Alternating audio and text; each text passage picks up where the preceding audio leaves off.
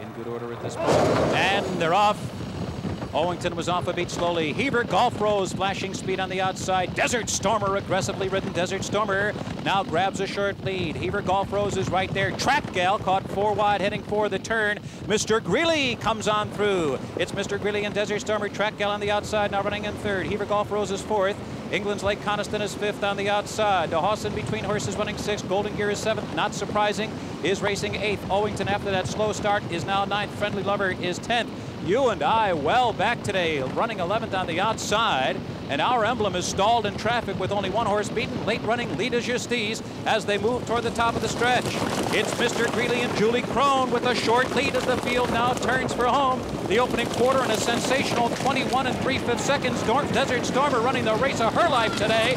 Down inside, Desert Stormer, Mr. Greeley, headlong into the final furlong. Heaver, Golf Rose is running third. Here comes Not Surprising, putting his late bid on the outside. Lead de Justice coming with giant strides down the center of the track. Desert Stormer digging down deep, turning back the challenge of Mr. Greeley. Here's the line. Desert Stormer, a shocker to win it here by a head over Mr. Greeley. Lead de Justice was closing fast, but no better than third today, and the final time was 109 flat.